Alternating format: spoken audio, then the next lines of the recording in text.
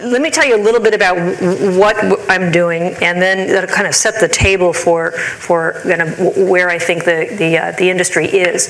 And if I had to give a name for my comments today, it would have to be change is not organic. So what I've done in the last couple of years is I was Governor Schwarzenegger's chief of staff. Before that, I was his predecessor's cabinet secretary, Governor Davis, during the electricity crisis when we had to keep the lights on in California during our failed attempt at deregulation. And in between those two stints in government, I was put on the Public Utilities Commission. You're all familiar with the duck. Everyone is very painfully familiar with the duck. I've been called the midwife of the duck because all of the renewable contracts that are coming online between 2013 and 2020 as the belly of the duck are all the contracts that we signed in the last 2 years of the Schwarzenegger administration. So part of what I did in the Schwarzenegger administration was cut the path to bring on to all these renewable projects, and we have now, as a result of that, and some other policies for distributed resources, like the California Solar Initiative and other things, we have changed the distribution grid. We are now witnessing the beginning of a massive transition in the distribution grid, a worldwide transition that will not go back in the bottle. We're going one direction, and it's toward distributed resources.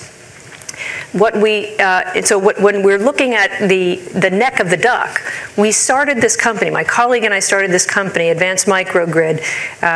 My colleague is Jackie Fannin-Steele, who some of you may know from was chair of the Energy Commission in California, and then she went to the Navy and did a lot of the Navy's microgrid and renewable stuff. Well, Jackie and I saw this change in the grid, and it was very clear to us that you cannot solve the problem with the neck of the duck with additional baseload resources. You cannot solve this with a peaker plant in downtown Los Angeles. You can't solve it with another 1,000-megawatt solar field in the desert. So as we are the victims of our own success in that respect, we have changed the distribution grid. Now what the CAISO is attempting to deal with, instead of having a baseload resource that is a knowable amount of supply, dealing with a relatively volatile, a knowable demand curve, you now have an intermittent supply and a very volatile demand curve, because you've got electrons flowing on different sides of the grid. You've got everything is changing on both sides of the balancing equation. And so the technology that is necessary to solve that problem is not one that comes out of the normal toolkit. And what we need for that is fast, flexible resources that are not only based at the load center, but also, we believe, harness the load itself as the fastest, cleanest, most flexible resource.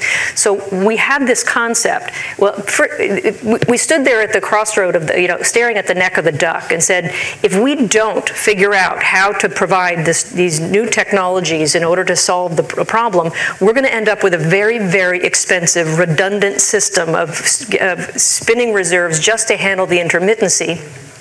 And attendant to that will be a lot of stranded costs. And everyone who criticized California for its policies will have been proven right if we don't figure out how to integrate these resources. So when we started this, we had the concept of taking some of the new technologies that are out there and harnessing the building load in a way that has never been done before, in order to provide a grid-level resource. Now, a lot of what companies are doing out there with technologies today, they're battery manufacturers or software manufacturers, they are bringing technologies to market. I view what we're doing as bringing the market to the technologies, because we've had batteries that have been around since 1800. Okay, I mean, this is not. We're at a point. The reason we're standing here today with the massive amount of change is not because the technology has changed so much. It's that because it's out of necessity. We need to utilize a different kind of technology in order to solve the problem. And the nexus point between necessity and affordability is what has opened up the opportunity today. At this point, so for the first time in history that we know of, the regulators gave Southern California Edison much more freedom to figure out how to solve this problem in the LA Basin in a least cost, best fit way. Resulted in the first all-resource procurement.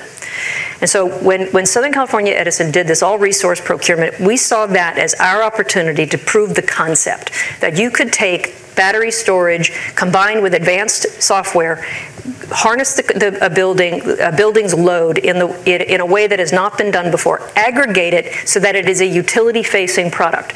In my view, there's a couple ways to bring new technology to market. You can try to sell it to the end-use customer. And a battery, in this case, would be a very expensive energy efficiency tool for an end-use customer. It'll never pay for itself. Or you can try to use the technology to create an aggregated product that fits into the distribution level need of the utility. So what we designed was a product where we took some of their largest end-use customers. We came in there with their largest end-use customers already in hand. Said instead of taking batteries and putting the smallest battery in for arbitrage, let's see if we can harness as much of the building load as we possibly can and concentrate it into big, huge chunks. Our average size installation is 0.5 megawatt. So we're taking big 15 to 18-story commercial office buildings and harnessing half the building load and aggregating that in 20 buildings. For one of our 10-megawatt projects is a 20-building hybrid electric building fleet where we can literally shift the building to all the buildings together to batteries for an hour or 4 hours at a time, so that when I drop 10 megawatts from the grid in this concentrated area, the grid operator is going to see that. If you took 10 megawatts and you spread that across a larger area in small quantities, the grid operator can't even see it. It's not valuable. It's a grid resource when you concentrate it and make it transparent to the utility and completely firm and dispatchable and controllable by the utility. So that's the way we design these projects. The change will happen, though, when the regulators figure out what the market is for these new technologies. Because Edison just started the change by adopting 5 times what they were requested to procure, told to procure with energy storage. They went 5 times beyond that. The biggest danger I see is that the regulatory scheme is dependent upon regulators who really think they're in control. And regulators are very, very good at starting markets.